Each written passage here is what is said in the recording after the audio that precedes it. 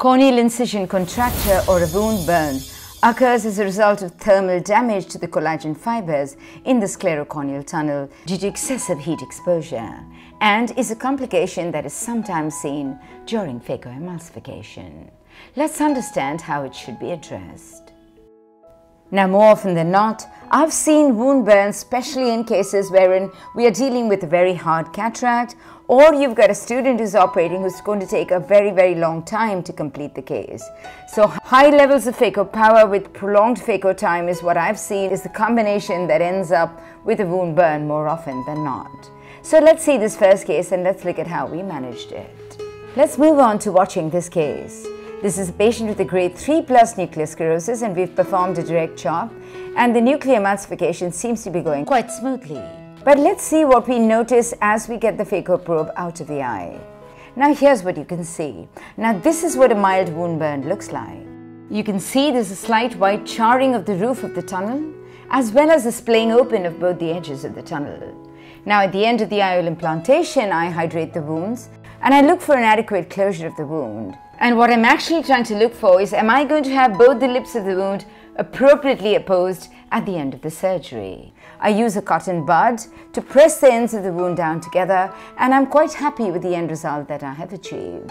So in this particular case with this very mild wound burn, there's nothing more I'm actually going to do. When I drop some blue dye over the surface of the wound, you can see that there's absolutely no wound leak.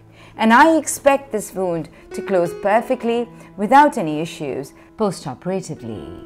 Let's now move to watching the second case. In this case, we find a slightly more advanced burn. Let's see how we managed it. This is a patient with an advanced nuclear sclerosis and a small pupil. I performed a direct chop technique for the nucleus management. I worked with a 2.2mm incision with the corresponding sleeve for the tip of the correct size. And when you're working with a hard cataract with such a small pupil, the most ideal technique does seem to be the direct chop, which you can see me performing here. I have a power of about 70% linear for the direct chop in a longitudinal mode, and for the fragment emulsification, I move to the ozil with the IP on. Notice how I'm struggling a little to get the first fragment out. It takes me a few minutes to actually be able to hold on to that fragment and bring it out. So this, of course, is also increasing my phaco energy delivered into the eye, which is certainly more than what I would normally have used. Finally, after being able to get a good hold of this fragment, I'm able to bring it out, and now once I've done that, the rest of the nucleus emulsification doesn't take too much time. However, I am delivering significant amount of energy to emulsify these fragments. With significant ease thereafter, I'm able to bring each fragment out, downsize and emulsify it. Now let's look at the wound at the end of this nucleus management. You will actually see that we have created a significant wound burn in this case. Now, how do you know it's a wound burn? You can actually see a charring of the roof of the tunnel.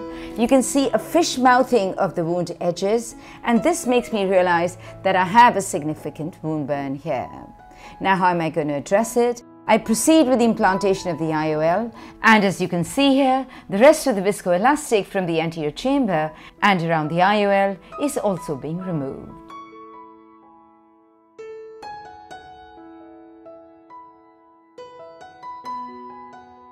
At the end of the visco wash, I will then proceed to hydrating the wounds and re-evaluate the status of this wound burn.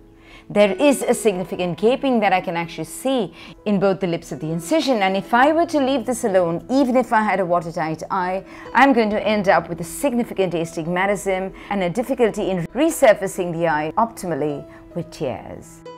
After instilling a drop of Blue Rex on the surface of the eye, I can see that I do have a watertight incision. But that really is not the problem here. I do not wish to have a resultant induced astigmatism caused because of the wound burn, nor do I want an ocular surface that is not regular. Therefore, in this particular case, I choose to take an interrupted teno buried nylon suture. This is what you'll see in this part of the video. A single radial teno nylon suture is taken, first piercing the corneal lip and then coming out through the scleral edge. The suture is then tied with a 3-1-1 knot.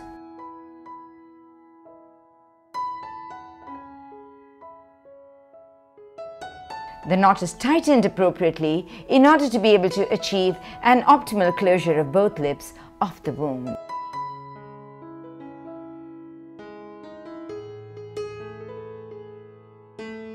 At the end of this, the suture ends are cut and the suture ends are buried.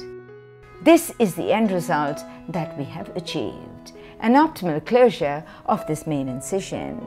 This suture can be very easily cut post-operatively under a topical anesthetic on the slit lamp about a week after surgery. I hope you did find this video tutorial useful. Thank you.